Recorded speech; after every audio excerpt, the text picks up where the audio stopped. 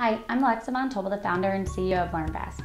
And this week I wanted to introduce a new series that we're going to do called 1 Minute with Alexa. Every week I'm going to come here and talk to you about the things that I think are the most exciting things happening in the world of personal finance so that we can all get smarter about our money together. This week I want to talk about something that's really near and dear to my heart. When I was back in college, I studied psychology and I worked in the happiness lab, so I've always been really fascinated on what makes us really happy.